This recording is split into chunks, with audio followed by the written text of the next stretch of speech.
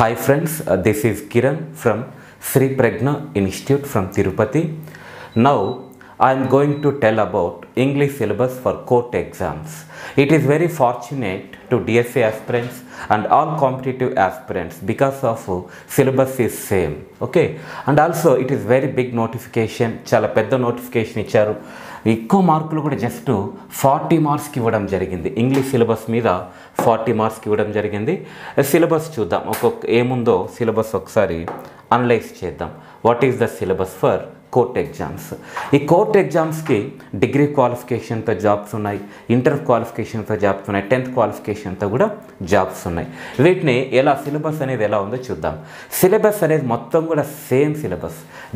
Degree క్వాలిఫికేషన్తో, inter క్వాలిఫికేషన్తో, 7th క్వాలిఫికేషన్తో syllabus is same. But level of questioning is different. అంటే ఆ questioning standards అనేటివి డిఫరెంట్గా ఉన్నాయి. ఓకే, ఈ డిగ్రీ ఇంటర్ క్వాలిఫికేషన్తో అప్లై చేసే ఆస్పిరెంట్స్కి 40 మార్క్స్ ఉంటుంది. సిలబస్ అనేది సేమ్. ఈ 10th 7th ఫెయిల్ అయిన వాళ్ళకి ఒక 10 మార్క్స్కి ఇంగ్లీష్ ఉంటుంది. అది కూడా syllabus same. But standards, questioning standards అనేటివి మామూలుగా ఉంటాయి. మామూలుగా 7th 10th క్లాస్ బేసిస్ మధ్యలో ఉంటాయి. ఇది చూడండి, డిఎస్ఏ ప్రిపేర్ అయ్యేవాళ్ళు, కానిస్టేబుల్ ప్రిపేర్ అయ్యేవాళ్ళు ఈ సిలబస్ అనేది ఇద్దరికి కూడా సిమిలర్. చూడండి, రీడింగ్ కాంప్రిహెన్షన్ అనేది ఇద్దరికీ ఉంటుంది. డిఎస్సికి ఉంటుంది, కానిస్టేబుల్కి ఉంటుంది, కోర్ట్ ఎగ్జామ్కి ఉంటుంది. దీంట్లో ఒక 5 మార్క్స్కి వచ్చే ఛాన్సెస్ ఉన్నాయి. రీడింగ్ కాంప్రిహెన్షన్ అంటే ఏంటంటే ఒక పారాగ్రాఫ్ ఇచ్చేసి దాంట్లో ఒక 5 క్వశ్చన్స్ అడుగుతారు. ఏదో ఒక స్టోరీ, ఎన్విరాన్మెంట్ గురించో లేదంటే మోరల్ స్టోరీనో ఏదైనా హిస్టారికల్ మూమెంట్స్ గురించి ఏదో ఒక స్టోరీ ఇచ్చి దాని గురించి ఒక 5 క్వశ్చన్స్ అడుగుతారు. ఓకే, ఫస్ట్ దీనికి షార్ట్ కట్స్ అంటూ ఏం లేవు. అప్కమింగ్ వీడియోస్లో నేను చెప్తాను షార్ట్ కట్స్ అనేటివి. ద మెయిన్ షార్ట్ కట్స్ కంటే మనం అర్థం చేసుకునే క్యాపబిలిటీ డెవలప్ చేసుకోవాలి. ఇది రావాలంటే మనం ఏం చేయాలంటే regularly you have to practice at least 2 to 3 paragraphs. Okay, then we will become perfect in this topic. ఈ టాపిక్లో మనం మంచి మార్క్స్ స్కోర్ చేయాలంటే రెగ్యులర్గా ప్రాక్టీస్ ఉండాలి. ఒక 2-3 పారాగ్రాఫ్స్ ప్రాక్టీస్ చేసి రాయగలగాలి. ఓకే, రీడింగ్ కాంప్రిహెన్షన్, దీని గురించి రెగ్యులర్గా మనం ప్రాక్టీస్ చేస్తే definitely we can get good marks. ఒక మంచి మార్క్స్ తెచ్చుకునే ఛాన్సెస్ ఉన్నాయి. ఓకేనా, ఫస్ట్ ఇంకొకటి ఏంటంటే మనం చేయాల్సింది ఏవేవో మెటీరియల్స్ చదివేసి ఏవేవో వీడియోస్ చూసేసి మనం ప్రాక్టీస్ చేస్తూ ఉంటాం. ఓకేనా, బట్ మార్కులు రావు ఇంగ్లీష్లో. ఎందుకు రావంటే ఫస్ట్ మనం ఏం చేయాలంటే బేసిక్స్ నేర్చుకోవాలి. What are the basics in English language? First not only English language, for in any subject if you want to get good marks, మనం ఏదైనా ఒక సబ్జెక్ట్లో మంచి మార్క్స్ తెచ్చుకోవాలంటే ఫస్ట్ అందులో బేసిక్ పాయింట్స్ మనం స్ట్రాంగ్ అయ్యామనుకోండి, ఈజీగా మనం మంచి మార్క్స్ తెచ్చుకునే ఛాన్సెస్ ఉన్నాయి. మనకి ఇంగ్లీష్లో మంచి మార్క్స్ రావాలంటే ఫస్ట్ మనం చేయాల్సింది సెంటెన్సెస్ ఒక టాపిక్ ఉంది. First basic. దీంట్లో ఏమొస్తాయంటే alphabets, words, sentences. Okay, how many types in సెంటెన్సెస్లో ఎన్ని టైప్స్ ఉన్నాయి? ఇంపరేటివ్, తర్వాత assertive, interrogative, exclamatory, optative sentences ఇవన్నీ ఉన్నాయి. What is subject and what is object? Which sentences do not have subject? A సెంటెన్సెస్లో subject అనేది ఉండదు. Imperative సెంటెన్సెస్లో ఉండదు. What is subject and what is object? అసలు subject అంటే ఏంటి, ఆబ్జెక్ట్ అంటే ఏంటి? చాలామంది subject plus V1 plus object అని చెప్పి డైరెక్ట్ నేర్చుకుంటూ ఉంటారు. బట్ మనకు బేసిక్సే తెలియనప్పుడు what is subject, what is verb, what is object, ఇవన్నీ కూడా మనం పర్ఫెక్ట్గా నేర్చుకోవాలి. అసలు వర్బ్ అంటే ఏంటి, పార్ట్స్ ఆఫ్ స్పీచ్ అంటే ఏంటి? పార్ట్స్ ఆఫ్ స్పీచ్ అంటేనే direct noun, pronoun, verb, adjective అని చెప్తూ ఉంటారు. ఓకేనా, అసలు పార్ట్స్ ఆఫ్ స్పీచ్ అంటే ఏంటంటే ఇంగ్లీష్ లాంగ్వేజ్లో ఉన్నటువంటి వర్డ్స్ అన్నింటినీ కూడా 8 టైప్స్గా డివైడ్ చేస్తారు. దాన్ని పార్ట్స్ ఆఫ్ స్పీచ్ అంటారు. There are so many words in English language. Words అనేటివి ఇన్ఫినిటీ, అన్కౌంటబుల్. ఇన్నే వర్డ్స్ ఉంటాయని చెప్పలేం, బిలియన్స్ ఆఫ్ వర్డ్స్ ఉంటాయి. అన్ని వర్డ్స్ని కలిపి 8 టైప్స్గా డివైడ్ చేస్తారు. దాన్ని పార్ట్స్ ఆఫ్ స్పీచ్ అంటారు. Noun, pronoun, verb, adjective, adverb, వీటన్నింటి గురించి మనం పర్ఫెక్ట్గా నేర్చుకోగలగాలి. ఓకేనా, తర్వాత ఏంటి, వర్బ్ ఫార్మ్స్ బాగా నేర్చుకోవాలి, టెన్సెస్ బాగా నేర్చుకోవాలి. ఓకేనా, ఇవన్నీ బేసిక్స్. ఫస్ట్ ఈ బేసిక్ పాయింట్స్ బాగా వస్తే తర్వాత మనం అన్నీ కూడా బాగా చేయొచ్చు. ఇది చూడండి, ఫర్ ఎగ్జాంపుల్ టెన్సెస్ అని ఒక టాపిక్ ఉంది. ఈ టెన్సెస్ బాగా నేర్చుకోగలిగితే ఒక 10 to 15 మార్క్స్ దీని మీదే బేస్ అయ్యి ఉంటాయి. ప్రతి ఒక్క ఎగ్జామ్లో కూడా 10 to 15 మార్క్స్.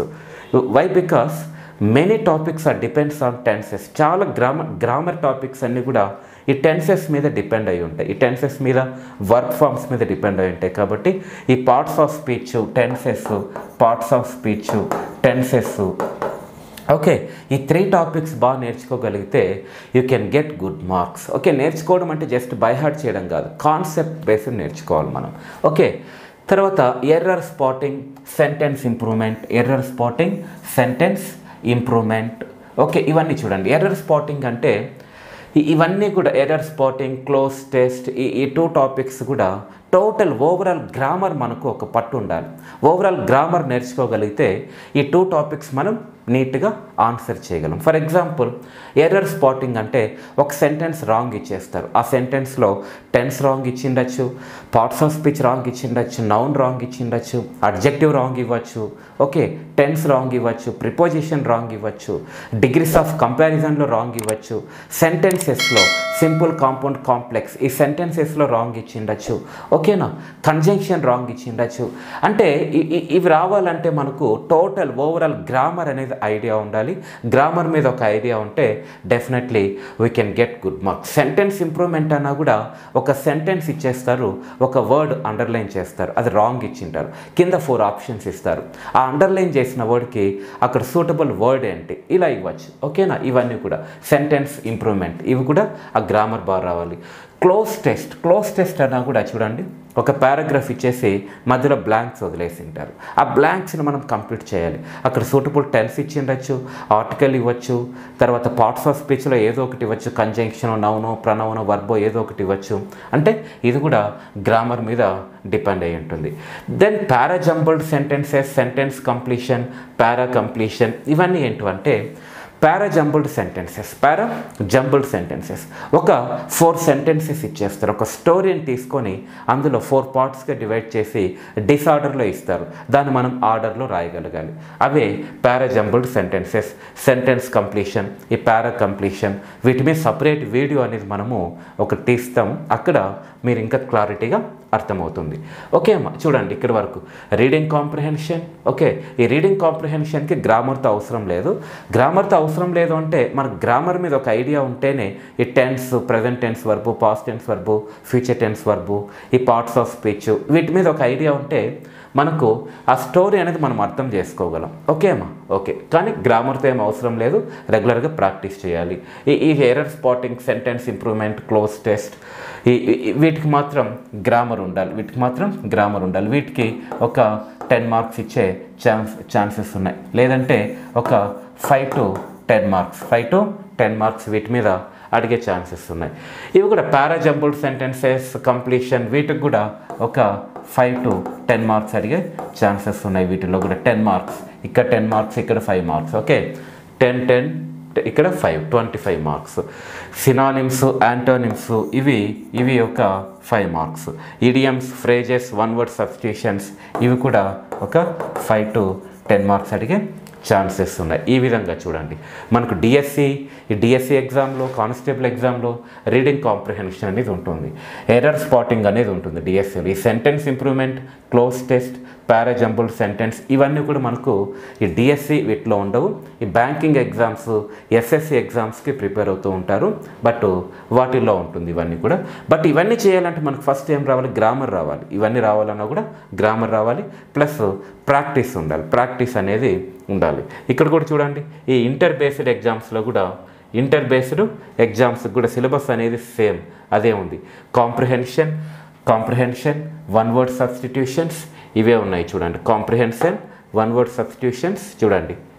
ఇంటర్ బేస్డ్ ఎగ్జామ్స్లో కూడా comprehension, one word substitutions, synonyms, antonyms, spelling errors అంటే స్పెల్లింగ్ ఒక 4 స్పెల్లింగ్స్లో ఒక 3 రాంగ్ ఇచ్చేసి ఒకటి కరెక్ట్ ఇస్తారు, దాన్ని మనం ఫైండ్ అవుట్ చేయగలగాలి, కరెక్ట్ స్పెల్లింగ్ అనేది ఫైండ్ అవుట్ చేయగలగాలి. స్పాటింగ్ ఎర్రర్, ఓకేనా. స్పాటింగ్ ఎర్రర్ అంటే ఓకే, ఇది కూడా అంతే, ఒక 4 సెంటెన్సెస్ ఇచ్చేస్తారు, దాంట్లో ఒకటి రాంగ్ ఇస్తారు, ఓకే, 3 కరెక్ట్ ఉంటాయి, అలా కనుక్కోవాలి మనం. గ్రామరు, దీంట్లో పర్టికులర్గా గ్రామర్ అని ఇచ్చారు, okay, noun, pronoun, article, okay. పైన మనకు డిగ్రీ బేస్డ్ ఎగ్జామ్స్లో గ్రామర్ అని ఇవ్వలేదు, కానీ బట్ ఆ టాపిక్స్, ఈ ఏంటివి క్లోజ్ టెస్ట్, ఎర్రర్ స్పాటింగ్, ఈ సెంటెన్స్ ఇంప్రూవ్మెంట్ ఇవన్నీ రావాలంటే we should have thorough knowledge on grammar. Okay అమ్మా, ఓకే. ఇది సిలబస్ డిఎస్సికి, కానిస్టేబుల్కి దాదాపు మొత్తం సిలబస్ సిమిలర్గా ఉంది. కాబట్టి మీకు ఇది చాలా మంచి ఆపర్చునిటీ. దీని కోర్ట్ ఎగ్జామ్స్కి ప్రిపేర్ అవ్వడం అనేది కూడా ఒక మంచి ఆపర్చునిటీ. ఓకే, నెక్స్ట్ జస్ట్ ఒక 10 minutes మనం క్వశ్చనింగ్ అనేది ఎలా ఉంటుంది, ఈ కామన్ ఎర్రర్స్, ఈ పారాజంబుల్డ్ సెంటెన్సెస్, ఈ క్వశ్చనింగ్ అనేది ఎలా ఇస్తారో ఒకసారి చూద్దామా. చూడండి, ఎర్రర్ స్పాటింగ్ ఇక్కడ చూడండి. The principal and the staff are awaiting for the chief guest. Awaiting for ఓకేనా. మామూలుగా మనకేంటంటే అవైటింగ్ మీనింగ్ ఏంటంటే వెయిటింగ్ ఫర్. అవైటింగ్ అంటే మీనింగ్ ఏంటంటే వెయిటింగ్ ఫర్. అవైటింగ్ అంటేనే వెయిటింగ్ ఫర్. వెయిట్ ఫర్ అనేది యూజ్ చేయొచ్చు, అవైటింగ్ ఫర్ అనేది యూజ్ చేయకూడదు. ఇక్కడ అవైటింగ్ ఫర్ అనేది యూజ్ చేయకూడదు. కాబట్టి ఇది రాంగ్ అమ్మా ఇక్కడ. ఓకే, ఇలాంటి రూల్స్ అన్నీ చాలా ఉన్నాయి. 1 by 1 అప్కమింగ్ వీడియోస్లో డిస్కస్ చేద్దాం.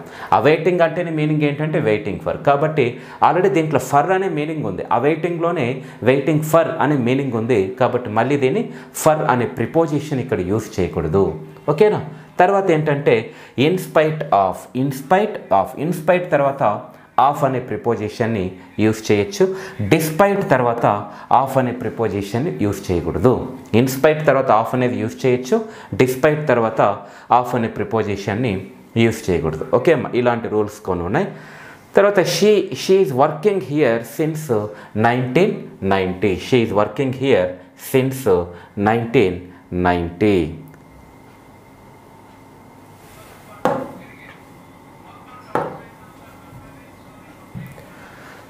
She is working here since 1990. ఇదేంటమ్మా, wrong ఇది. ఎందుకంటే చూడండి, ఒక సెంటెన్స్లో ఫర్ సిన్స్ ఉంటే ఆ సెంటెన్స్ తప్పకుండా ప్రజెంట్ పర్ఫెక్ట్ కంటిన్యూస్ టెన్స్లో ఉండాలి. కీవర్డ్స్ అవి ఫర్ సిన్స్ అనేటివి కీవర్డ్స్. ఒక సెంటెన్స్లో ఫర్ సిన్స్ అనే వర్డ్స్ ఉంటే, ఫర్ సిన్స్ అనే ప్రిపోజిషన్స్ ఉంటే అప్పుడు తప్పకుండా అది ఏ టెన్స్లో ఉండాలంటే ప్రజెంట్ పర్ఫెక్ట్ కంటిన్యూస్ టెన్స్లో ఉండాలి. దానికి స్ట్రక్చర్ ఏంటి, subject plus have been plus or has been plus V1 plus ING plus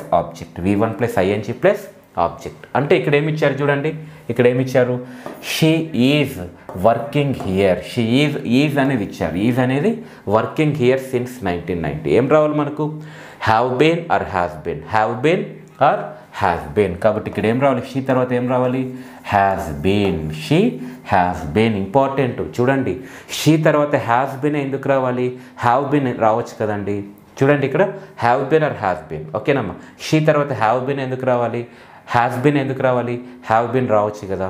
doubt ఉంటుంది. ఈ డౌట్ మీకు క్లియర్ అవ్వాలంటే టెన్సెస్లో మనం నీట్గా వాటి గురించి డిస్కస్ చేసుకుందాం. ఏం లేదు, చూడండి, షీ అనేది సింగులర్ తర్వాత ఎప్పుడు కూడా థర్డ్ పర్సన్ ప్రొనౌన్స్ తర్వాత ఎప్పుడు కూడా మనం హ్యాస్ వాడాలి. ఫస్ట్ సెకండ్ పర్సన్స్ తర్వాత హ్యావ్ వాడాలి. చూడండి, I, we, you, they plurals తర్వాత హ్యావ్ అనే హెల్పింగ్ వర్బ్ను వాడాలి. He, she, it, names singulars తర్వాత హ్యాజ్ అనే హెల్పింగ్ వర్బ్ను వాడాలి. హ్యాజ్ అనే హెల్పింగ్ వర్బ్ను యూస్ చేయాలి. ఓకే అమ్మా, ఈ రూల్ అనేది ఇలా గుర్తుపెట్టుకోవాలి. కాబట్టి she has been working here since 1990. She has been working here since 1990 అనేది రైట్ అవుతుంది. ఓకే, తర్వాత it is high time you repair air condition. Air condition. చూడండి అమ్మ ఒకసారి, దీంట్లో ఏమన్నా రాంగ్ ఉందా చూద్దాం. ఓకేనా, చూడండి, షీ హ్యాస్ బీన్ ఇది ఓకే. థర్డ్ క్వశ్చన్ చూడండి, it is high time you repair the air conditioner. ఏమైనా రాంగ్ ఉందా దీంట్లో? మనకేంటంటే మీకు 10th క్లాస్ టెక్స్ట్ బుక్లోనే ఉంది. It's time, it's high time,